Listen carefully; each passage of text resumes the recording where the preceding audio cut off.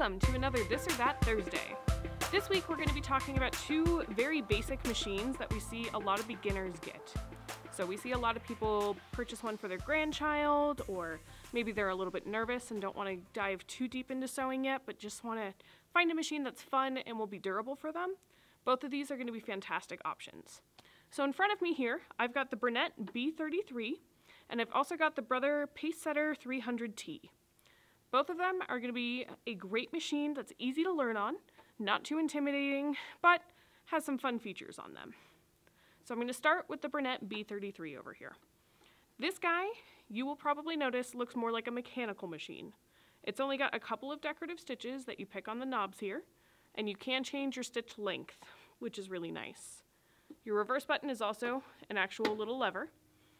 And my personal favorite, it has a needle threader on it, so it makes it a lot easier when you're switching from different threads to a different project to actually thread that needle.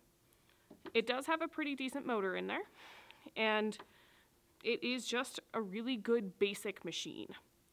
Now, not everybody wants a completely mechanical machine though, because nowadays there are the more new fancy computerized machines, which is where the Brother PS300T comes in.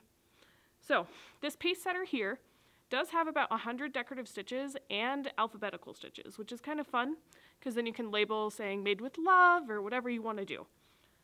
It also has a needle threader, which of course I think is super necessary, and Brother makes it very, very easy and intuitive to thread. The Bernette does it as well, but the Brother has a little bit better graphics on the actual machine so that you have a reminder without having to grab your book or anything. The Brother also has a feature that I use a lot because I have a nice giant dog at home who's very, very sweet, but he knows when he stomps on the foot control, he gets attention very quickly. It's actually got a stop-start button on the front here. So myself, I think that is just a really cool feature, and a lot of people really like it because you can also adjust your speed control. So if you are teaching a grandchild how to sew and you don't want them to be going at the speed of light when they're sewing, you can adjust that to be really slow so that you have more control of the needles so that no disasters happen. They both are going to drive very smooth and be very great and be good for any type of projects. I'm always curious what kind of projects that, beginner sewers are into.